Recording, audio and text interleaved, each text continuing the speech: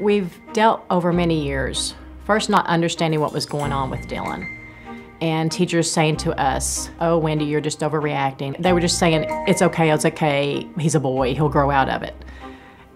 And finally, by third grade, a teacher said to us, "No, Wendy, there's really something wrong." And I was like, finally, someone. But then finding the program to match what was wrong was very difficult.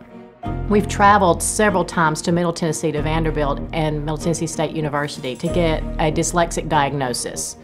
So with that in hand, we went back with the school system we were working with. They said, okay, but we don't recognize dyslexia. We do not have a program for that.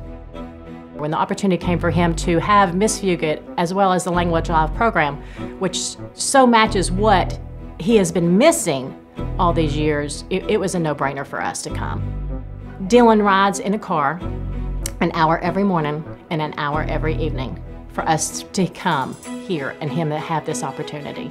The multifaceted approach that it's book work plus the computer work tunes him in. He's all into the combination.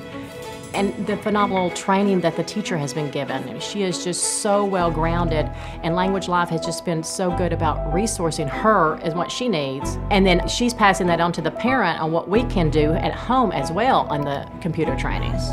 So I can be cooking and listening, and I'll hear him laugh or talk, and then so I'm looking around the corner of the kitchen and what's going on? Because I'm thinking, oh my gosh, he's put on a video game or he's watching something on YouTube, but no, he's still in Language Live, but having fun with it.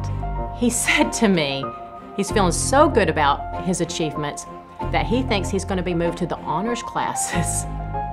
So there's nothing more a parent can ask for, is that he just feel good about himself and then make those steps in reading as we go along.